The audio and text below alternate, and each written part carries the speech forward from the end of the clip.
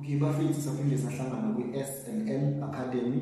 Namhlanje ngidinga ukuthi sidiscuss into which is very important, but most of us asinaki and also we take it for granted, and abazali bethu used to tell us about lento, and this thing in abangani, friends, your circles, khona this say ngesilungu or in English abathini, your friends are your net worth. Your friends are your net worth. And then if you remember, mesakhula abazali bethu bebebhizi bethi nathi gada abangani bakho mlungisi, bheka abangani obanabo mlungisi, because they knew ukuthi wena you will become ama-result or a product of ama-circles obona. You understand?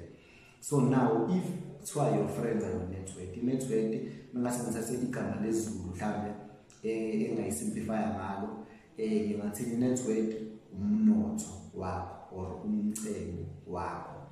You understand?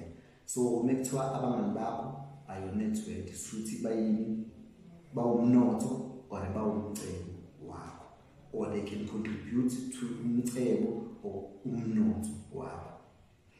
So now if wena umshayi wesiqu elokishini uskima nabashayi besiqu, nishaya iplayi, nikhuluma ngamapolo, nihlangene nje ngalokho ukuthi hayi siyamosha thina saziwe elokishini ezibunyiwe from the section to the section basiphethe bayazi nathi. Now if when your friends and your circles are like that, you're not gonna make money, and you cannot expect to make money. To make money, you need to have friends who are interested in making money and also who are interested in knowing about how to make money, and also be in spaces like when you are on imali.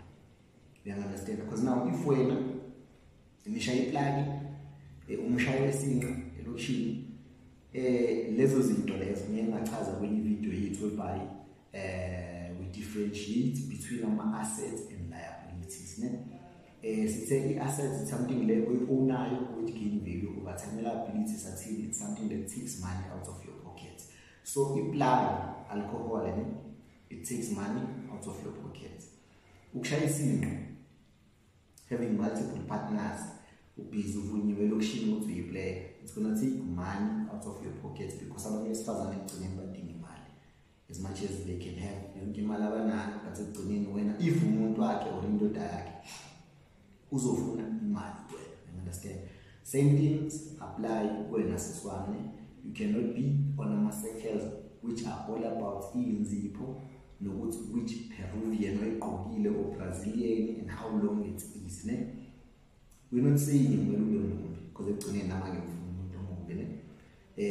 so, but in terms of you need to have priorities, and you need to put yourself in circles whereby as you see or achieve your dreams and goals. You understand? So, for no reason you want to be financially free, you want to retire early, please be with abantu who have the same mindset. Try and attract labo bangani abanjalo. Sisho ukuthi ungaphuzisini utshwala akona i-rehab la sini-rehabilitate and asini-cancellation nathi sayishaya iplani, sayishaya ibhiya now and then bese relaxela. So asisho futhi ukuthi ungabi muhle, because ekugcineni ubuhle to a woman it's very important, because it boosts your confidence and also just your self-esteem.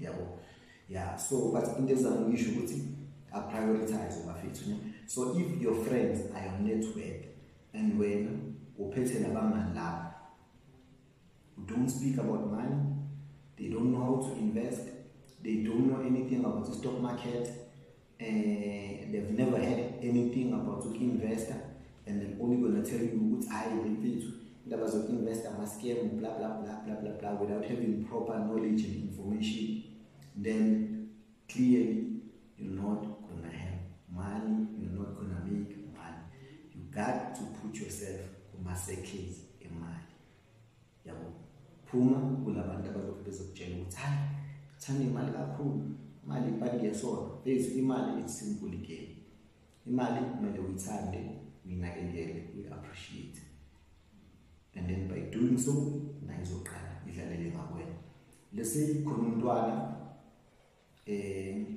maybe usesigele sevasi or emsebenzini wherever or around la uhlala khona umthandane, umntwana uyazi ukuthi hayi ukunikeza ama-goosebumps ne for lo mntwana ukuthi nawe akuncane, kumele umu-approach uyekuyena umtshela ukuthi kusini Faith ngikanje ngawe, so ngajabula mina nawe ngasisenze kanje, then you take it from there ne.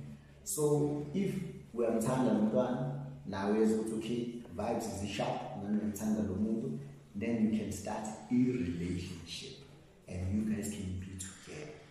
So manje mina understanding why wena imali uzoyizonda or ukuthi imali ibhange yesona bese ucathi imali izofuna ukuba seduze nawe, because you must also listen to labantu laba abajwayele ukusho lezi zinto ezinjalo ukuthi hey imali is the root of all evil, hey imali yini abanayo imali.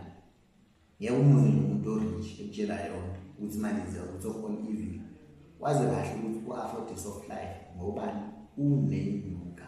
So bafethu ekugcineni semvala conversation yemali ayihlizise ematafuleni bafethu, sinalokho esikhuluma ngokushaya isinqa, nalokho esikhuluma ngokushintsha inzipho, sifaka ama-weave amade how many inches ne, asikhulumeni ngenyuka, asiplaganeni about how to get into spaces zokwenza inyuka ekugcineni, because njengoba ngishilo yonke into ozoyenza from ekuseni until later on the day oyenzayo idinga inyuka. So now why are we taking for granted a topic or a subject inyuka? The reason why it's because esikoleni abasifundisana ngayo, wayevasi bangakufundisa ngayo, emasontweni they don't speak or teach about it. Our parents, they didn't teach us, they didn't have any knowledge and information. The only thing abasitshele yona ukuthi kumele save imali. You understand?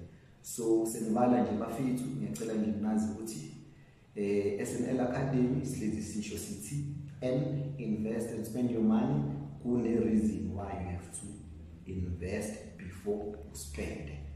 Otherwise ngicela ni like, subscribe and also share channel yethu, sibonga kakhulu support, ngicela nje niqhubeke njalo nibe nathi sizoba moja. Thank you.